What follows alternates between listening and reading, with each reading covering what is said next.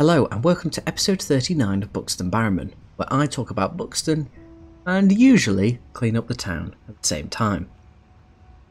Today I thought we'd have a quick look at the Slopes, a Grade 2 listed park right at the heart of Buxton. Located opposite the Crescent Hotel, the Slopes, formerly known as the Terrace, was designed by Geoffrey Wyatville in 1811. But you guessed it, the Duke of Devonshire. This being William Cavendish, the 6th Duke. Geoffrey Wyatville was a very well-known architect back in his day, and he primarily designed castles and stately homes, even including an extension to Windsor. The concept of the Slopes was to take the barren hillscape of St Anne's Cliff and transform it into a pleasure ground for the Crescent Hotel, which overlooks the site. In 1787, prior to the Slopes construction and the opening of the Crescent Hotel, Major Hayman Rooke uncovered a long section of Roman town wall from Roman Buxton, believed then to be called Aquae Ornamentae. This wall is now beneath the landscaped hillside of the Slopes. Rooke also documented details of the base of the temple in the same area, overlooking the site of the baths and springs. The temple was dedicated to the water deity Ornamentia, the same one the name of the settlement derives from. It had a shrine room set on a rectangular podium with a columned portico at the front. Unfortunately, at that time, this predates cameras, and nobody drew what was found, so it is a bit of a shame that we can't see what it used to be, and I'd love to see a bit of Roman Buxton, especially a wall or a temple, but alas. Over time, the Slopes have changed a fair bit, and a redesign took place in 1859, led by Sir Joseph Paxton.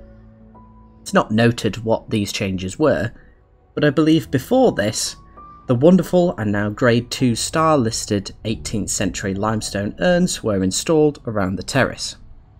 These came from Lonsborough Hall in Yorkshire, which was inherited by William Cavendish, who decided in 1819 to knock it all down. A decision he was quoted to say that he regrets, and I assume he had some type of attachment to these urns and saved them. Of course, they eventually made their way to Buxton and onto the Slopes.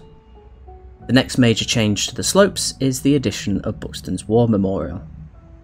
Now a Grade 2 listed structure, the memorial was constructed in 1920 and now commemorates those who bravely fought in both World Wars and whom did not return.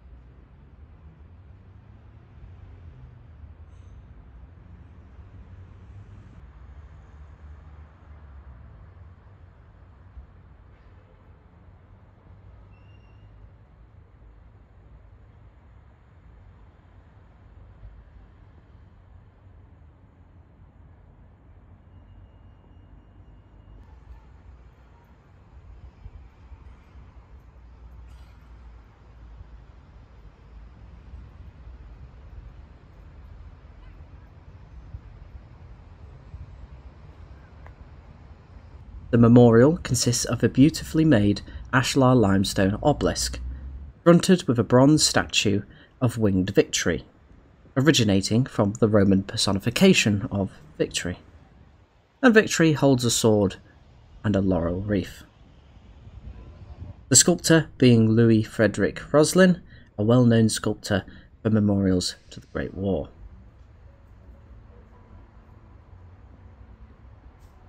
The last major thing on the Slopes to talk about is this box. It's a climatological station, and it's one of the oldest in the UK. Originally built beside the Dome in 1865, it was then moved to the Slopes in 1925, where it still resides today. And just a few things to mention before wrapping up is that the Slopes were restored in 1994, supported by EU and English heritage money, as well as a recent refurb to one of the urns.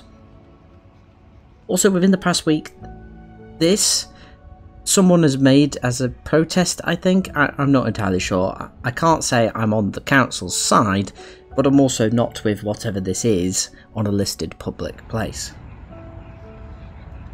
Well, that's pretty much it from this episode. Again, I'm still working 7 days a week, so I can't clean up. I hope you've enjoyed, and until next time, ta-ra.